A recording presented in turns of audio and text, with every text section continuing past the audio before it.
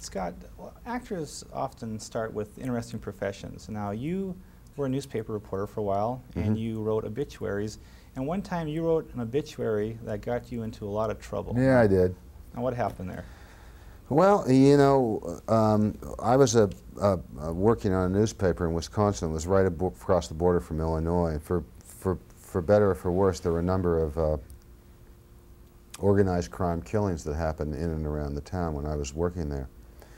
And when people died violent deaths, very often, when you got their bio, it didn't mention it. So I was working on the obit desk. Bio came in front of me, you know, Mr. So-and-so, born such and such did.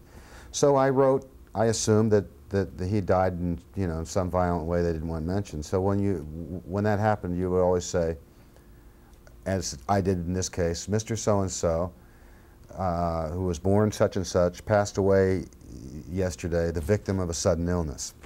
And I wrote the obit, and it turned out it was actually a bio for the business page. The guy called me up the next day, and actually he thanked me. He said not many people get a chance to read their own obituary before they die. You were in one of my favorite films, The Right Stuff. Now, that seems to be a movie a lot of people would have killed to be in. But you were offered the choice of playing, is that correct, any one of the astronauts? Phil didn't promise me that I would get to do it, but he said, here, read the script, pick your part. See, and he assumed that I was going to, he thought that I was going to say Yeager. He assumed that, and he was kind of shocked and bothered when I told him I wanted to be Shepard, Sam Shepard, I mean Alan Shepard rather, simply because Alan Shepard was sort of the comedic part in the thing. And I told him that's the reason I want to do it. And he finally, you know, got around to seeing it my way, let me play the part. Now, you're known for your level of preparation. For that film, you went out and got a Corvette. Yeah, I looked at thousands of feet of home movies and videotape and anything I could get on Alan Shepard. And I went to Moffett Field and talked to guys who'd been in the Night Fighter Squadron with him. And I did everything except talk to him himself, and I intentionally didn't do that. Okay. Now, what's the story with the Naval Academy ring? Now, I understand that you wanted to have a Naval Academy ring. I did. And one of the people in the production office whose job it was to supply those kinds of things kept coming up with pieces of junk from the 5 and 10, and I finally had to explain to him rather strongly that I wanted a real 1947 Annapolis graduation ring, simply because Alan Shepard made sure that he got that ring in any picture of him that was ever taken, whether it was a Life magazine photograph or whatnot. And I wanted to have the same ring. And so I went through a few. Made your point. Yeah, little temperamental scenes and wound up with it. Speaking about Urban Cowboy, now you played a particularly bad person in that movie. Now, I've often wondered about the reactions you get, actors get from people in the street. Now, what kind of adverse reactions did you get from some people? As bizarre as it sounds, I didn't get any. For some strange reason, as dark and as bad as that character was, both men and women seemed to have some kind of attraction for him.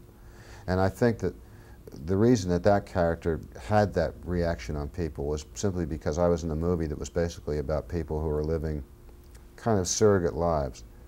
They weren't really cowboys, they were oil workers, they didn't go to the great outdoor spaces, they went to the great inner spaces, they didn't ride real bulls, they rode in bull machines.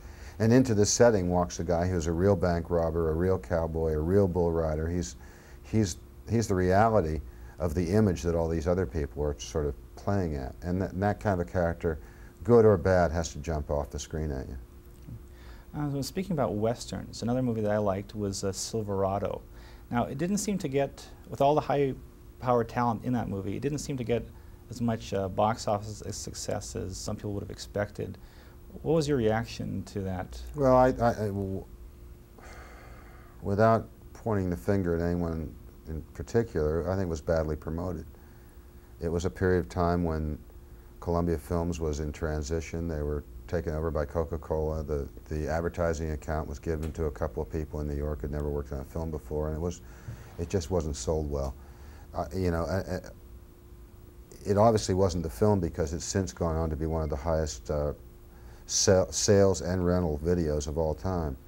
So ultimately it's made money and done well, but when it originally opened, it just was, I mean, there was a lot of money spent on big openings here in Los Angeles, and yet there was no print ads in places like Omaha. I just think that the people who were promoting it didn't understand what its audience was or how to get it out to that audience. Some people in the theater last night were saying that they think you're playing yourself in this movie, kind of a stoic, firm individual. Do you like those comparisons? Every part I've ever done, I play myself.